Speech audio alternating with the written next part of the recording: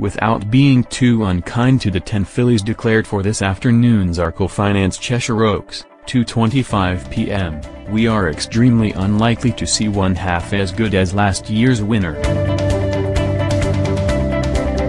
John Gosden's Enable landed this prize 12 months ago before going on to win the Epsom equivalent, the King George and the Ark, in a truly stunning campaign. It would be remarkable enough if one of these fillies could win any of those 3 contests, let alone all 3. Gosden and Dettori are represented again in the race, this time with award-winning Who won nicely at Wetherby last month. The fact that she doesn't even hold an Investec Oaks entry tells you she may not even be above average, and she needs to step up to take a hand here. Aidan O'Brien has won this listed prize 5 times over the last 10 years and saddles 3 in his attempt to land number 6.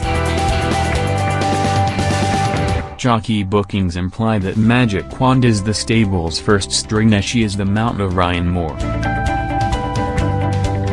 She has yet to win in 2 starts to date, but expect her to leave her 3rd place finish at Leopardstown last month well behind.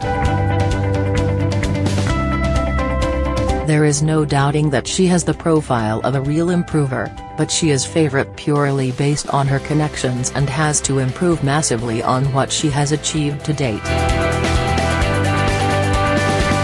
Stablemate Dramatically was well beaten behind Soliloquy at Newmarket last time, but will probably be seen in a better light over this trip. However, the one I like the look of is Ralph Beckett's Kinesthesia at 9 halves with Ladbrokes.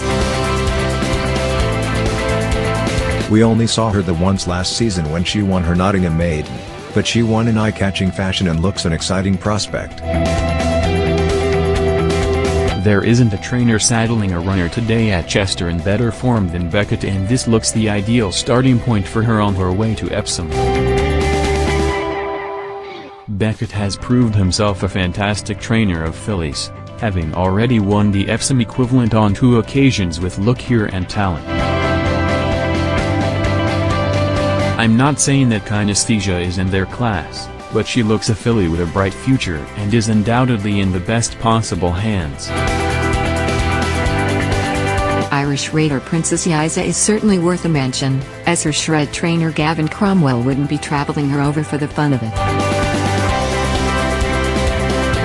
She won well twice at Dundalk before Christmas, but has struggled since being upped in class and is plenty short enough in the market, all things being considered.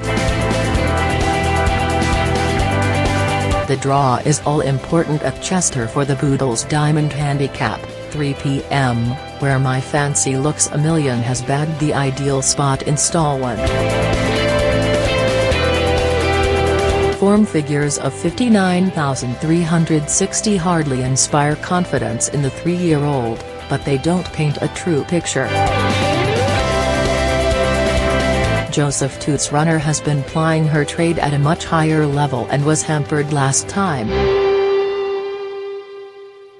She ran in some hot races last term, including when 3rd and 5th respectively in listed contests at Chantilly and Newbury. With her stable in decent form, she looks worthy of support from an ideal draw at 8-1 with Coral. Obviously, the likes of Formidable Kit and Spoof are huge dangers, but I'm hoping Looks a Million can stay out of trouble from the front. Looks a Million EW 3 p.m. Chester. City AM's opinion pages are a place for thought-provoking views and debate. These views are not necessarily shared by City AM.